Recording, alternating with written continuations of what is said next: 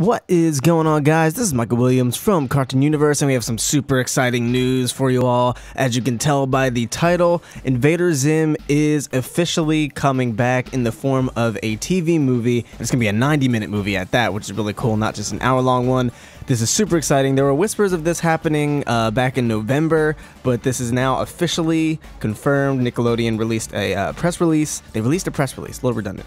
Yeah, they had a press release, and it's official. It's happening. It's going to be happening. We don't know when. Hopefully pretty soon. But what's really exciting about it is the original creator, Jhonen Vasquez, is going to be involved in the project reportedly, and all of the original voice cast as well. So it looks like Zim is finally going to be getting the continuation it deserves. This is really exciting stuff. If you've never watched Invader Zim, because I know we have some young people in the channel, it was such an amazing show. If you haven't seen it, go check it out. It was pretty disturbing. It got canceled due to low ratings in 2002. It came out in 2001, so it didn't have that long of a run, unfortunately. But later, like years later, after it got canceled, it actually got a lot of popularity. Like, it became a cult classic. If you've ever stepped in a Hot Topic, you would know that. This is not a secret.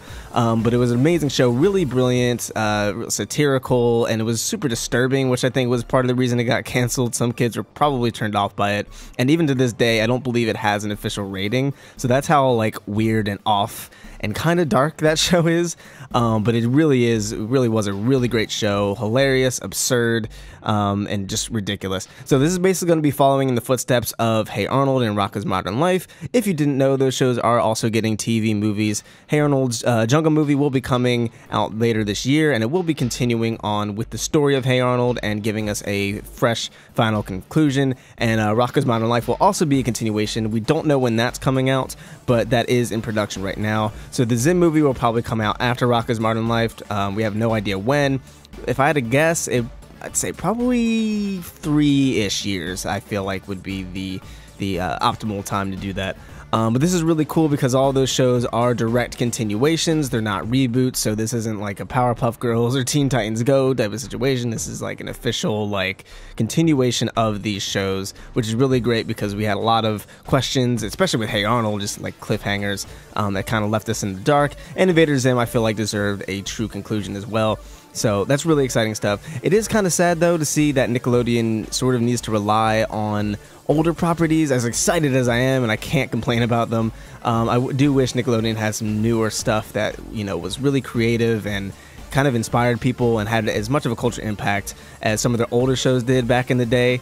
They have Loud House, but that's pretty much all they have going for them at the moment, unfortunately. Hopefully they can fix that. Hopefully this will kind of inspire them to take more risks and do more creative, interesting, new things that appeals to kids and adults alike, because that's what they used to do. You know, the shows from the 90s and early 2000s, like my dad and my uncles, and they would enjoy those shows because they were well written, they were funny, they were action-packed or whatever. And, you know, people still watch them today, and they still hold up because they were really good shows.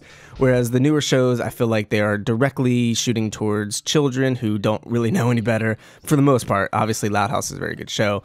But yeah, hopefully this will inspire them to realize what they had back in the day and realize there is a reason, besides just nostalgia, that people enjoy these shows so much, is because they were really genuinely well written and had a lot of effort put into them. So hopefully this will be the start of something really great for Nickelodeon, because they were the kings back in the day, and it's sad to see them just kind of die out. Yeah, so that's pretty much it, guys. I'm really excited for this movie.